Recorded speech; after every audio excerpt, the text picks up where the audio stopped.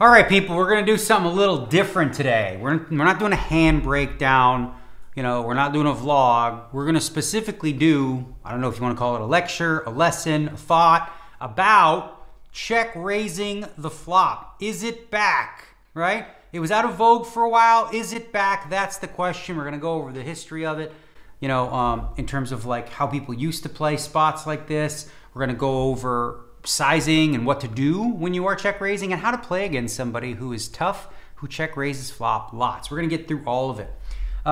First, I wanted to sort of reference limit hold'em, okay?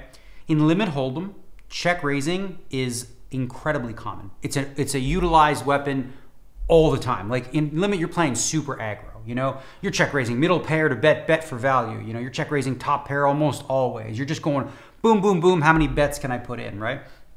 But in no limit hold'em, generally speaking, you don't see that. You see a different approach, mainly with the idea being like pot control, right?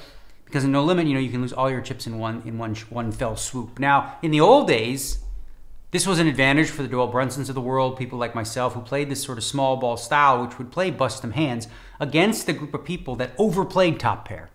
Like on King 6-5, they had King Queen. They would check raise, bet in order to, or check raise bet big too, in order to protect their hand. Not really find out where they're at, but you don't want any card to come off. There was like a fear of that, right? So I think there was a period in tournament poker specifically where, people were check raising too much in no limit, okay? Then I came around, not just me, but others, with this sort of small ball approach, a little more pot control-y, and you started to see people learn that, well, top pair is just a pair.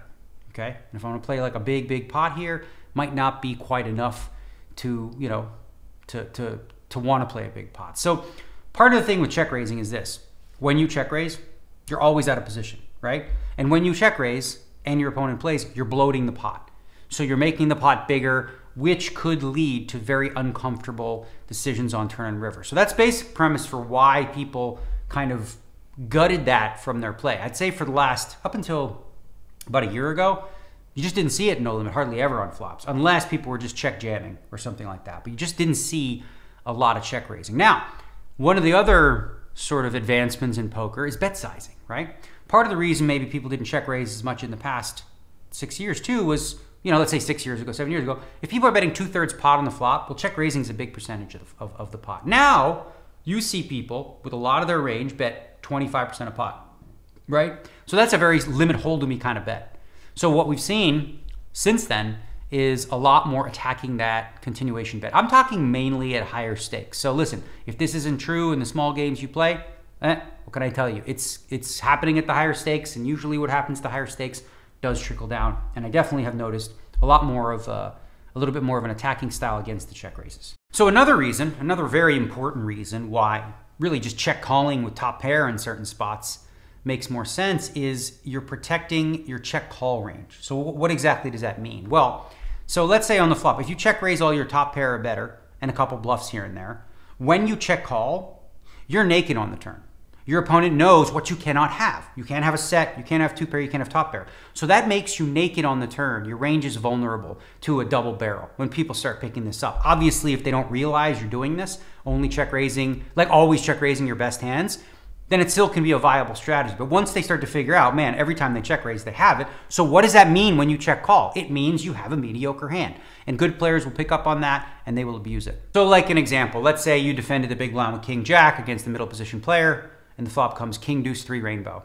You check, but you're always gonna do here. You never should bet here, okay, period. There's just no planet where that makes sense. I mean, maybe, I don't know. Listen, I don't like to poo-poo any ideas, and if you have one that you think makes sense, it probably doesn't, but okay, I'll concede. So when you check, and your opponent c-bets this flop a lot, right? King Deuce 3, it's a 1 big, 2 little type texture, which means the pre-flop raiser is gonna c-bet a very high frequency here with his entire range.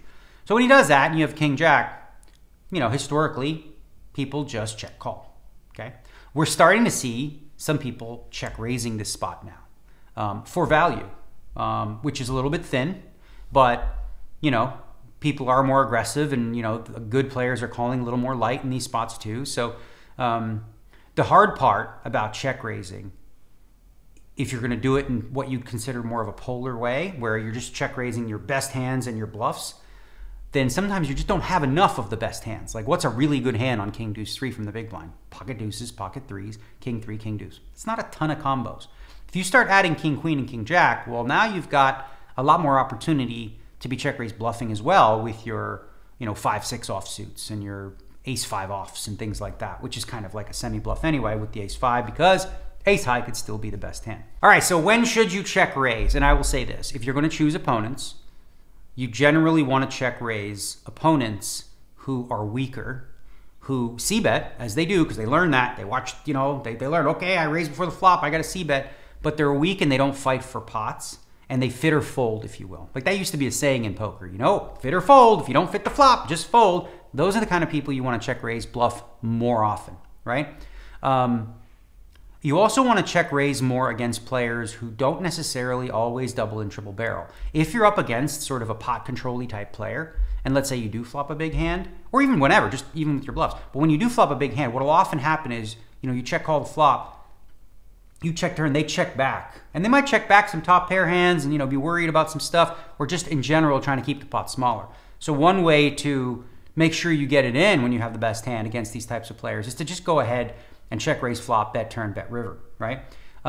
That's against players that just don't bluff that much either, right? If you have a player who's going to bluff a lot, like aggressive players, then you want to have a much stronger check call range on the flop, so that they will fire the second barrel and maybe the third, depending on what card comes. But again, that's all about understanding player types, right? Against the weaker passive player, check raise your value more, okay? Just check raise period more, okay?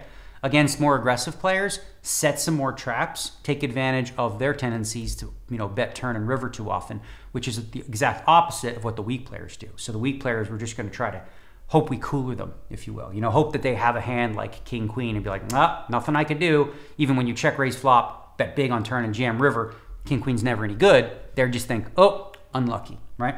All right, so the question here is, if you're going to check raise, right, what should go through your head about why? Well, we sort of already touched on one thing, which is opponents' tendencies. How do they play? What type of player are they? Will they overfold on the flop to a check raise? And, the other things we said about whether they double and triple barrel. So that's number one thing. The second one is flop texture, and then combining that with stack depth, right? So now what you have to figure out too is on what flops, what sizes should be used, and against who, right? Again, against weaker players who are overfolding, you can get away with check raising much smaller sizes. They're not going to fight for these pots. Whereas good players against very small sizes, they're going to put you in some tough spots on some turn cards where they just peel, right?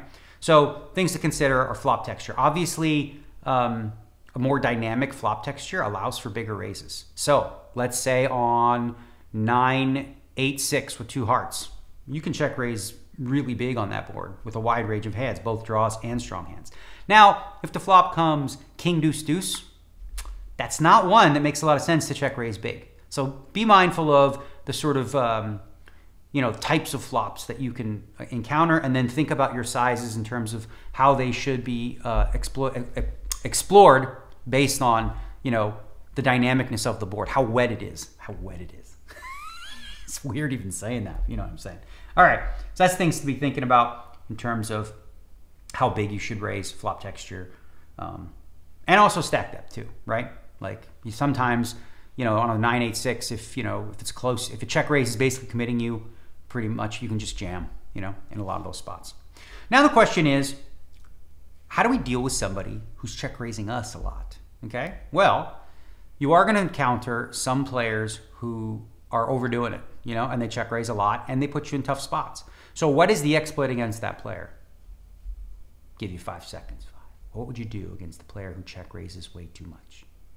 Well, if you came up with check raise less often, you got the right answer. Okay, I'm sorry, bet less often, c-bet less often. Just lower your c-bet percentage. Even though Solver says this is a 100% auto c-bet, whatever, it doesn't mean you have to listen, and it doesn't mean you can't exploit your opponents who do that. Especially, and again, this is something you generally want to add to your repertoire against very good players, frankly. Checking back on some boards that maybe favor them. And generally, a lot of the times when you're seeing check raising happen, you're seeing it from the big blind, okay? Why that's important is because the big blind can represent a really wide range of hands, okay? Not as much, you know, the ace, king, aces, kings hands if they didn't 3-bet pre-flop, but more so, you know, on the 6, 6, 9 boards and things like that, they're going to defend really, you know, with a lot more 6x in their range than you're probably opening with in those spots. So against really good players on those boards, you know, you have to, you can actually think about, you know, just playing pure more value in those spots, like where they check raise, you kind of want them to, and you're happy about it.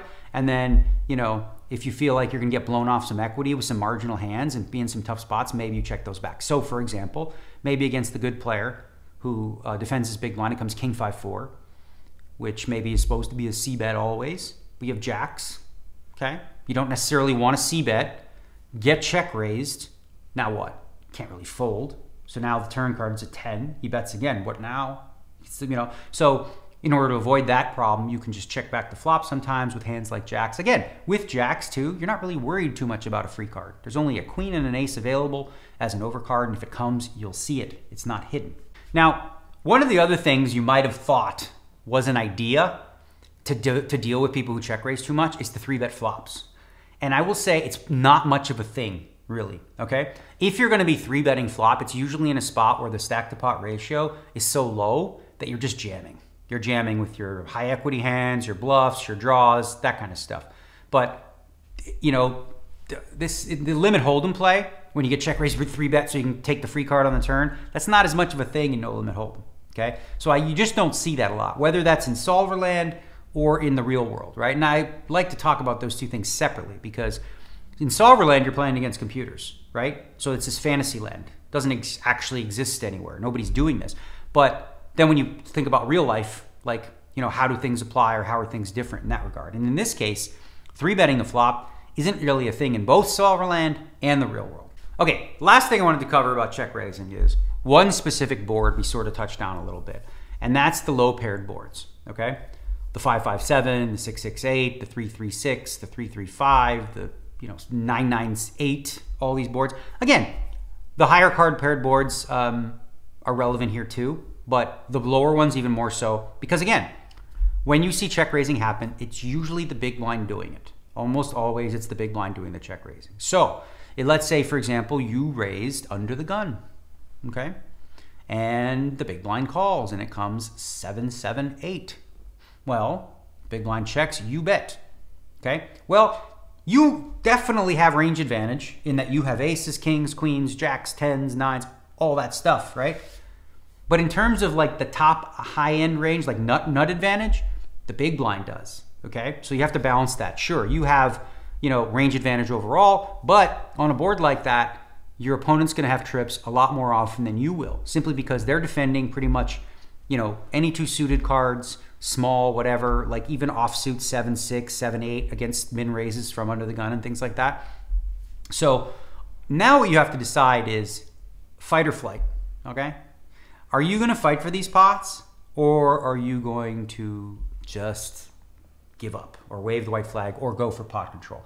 And again, how to make these decisions, I think, depends on who your opponent is, okay? I would say against weak, passive, predictable players, go ahead and bet.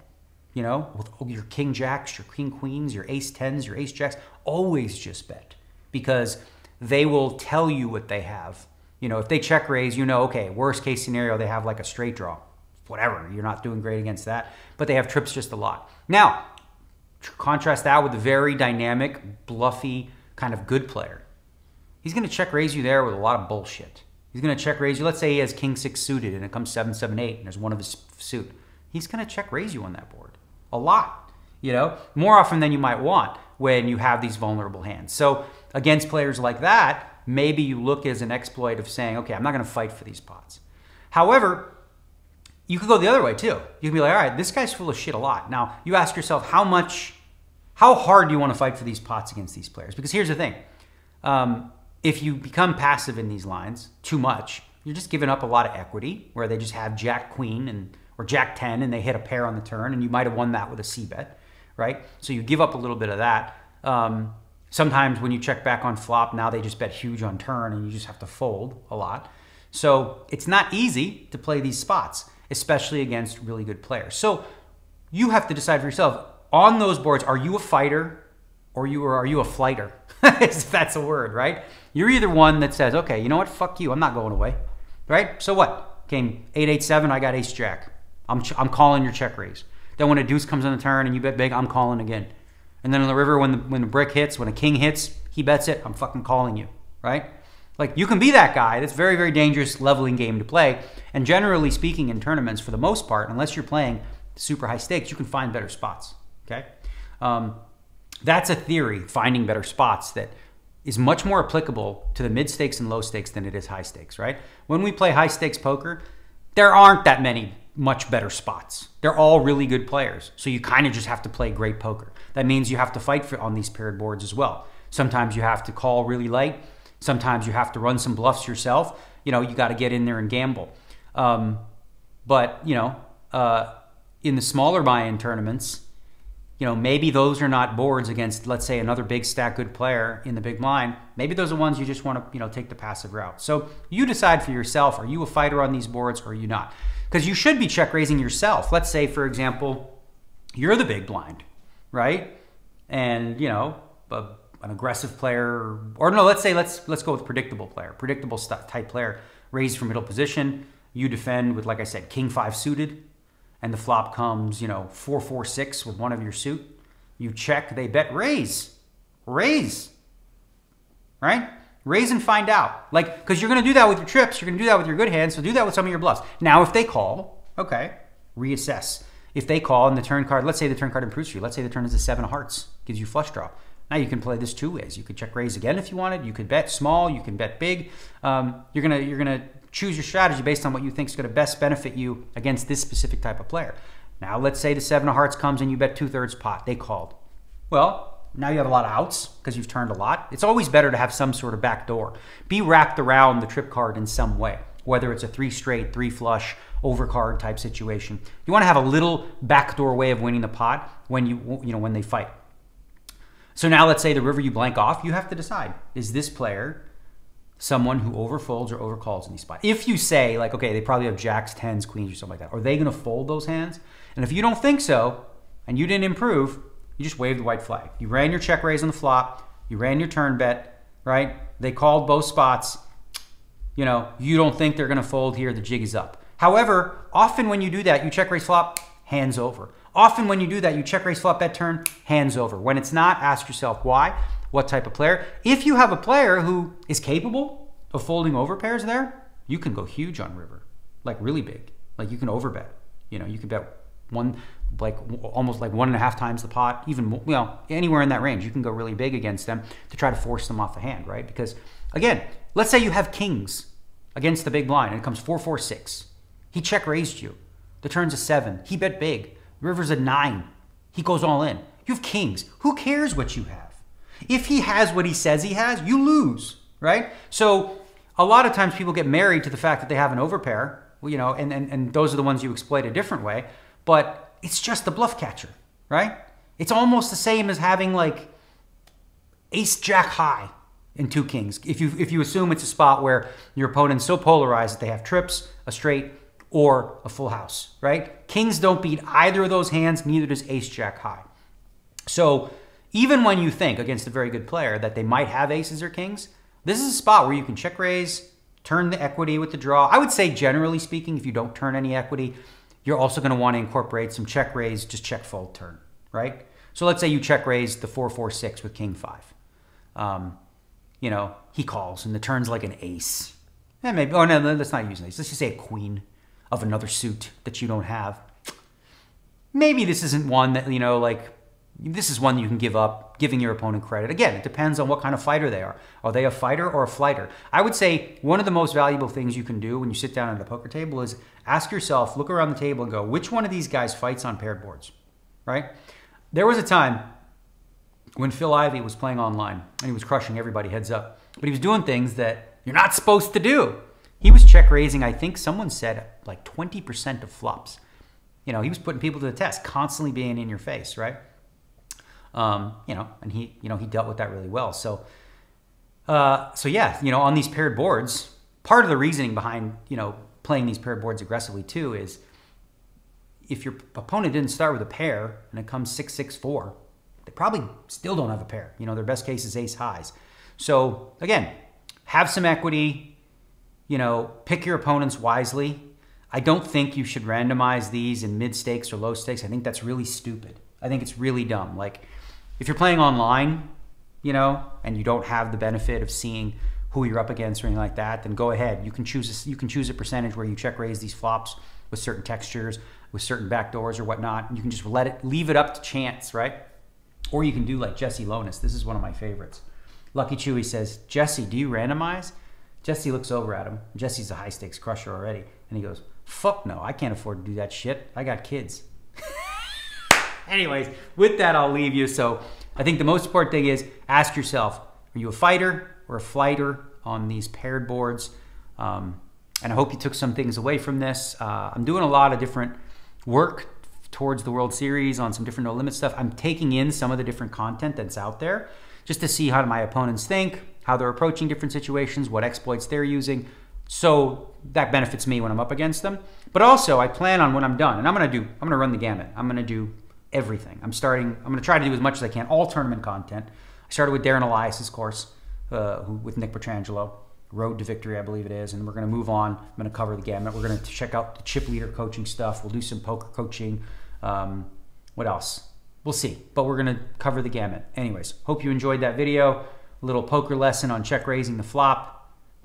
Till next time.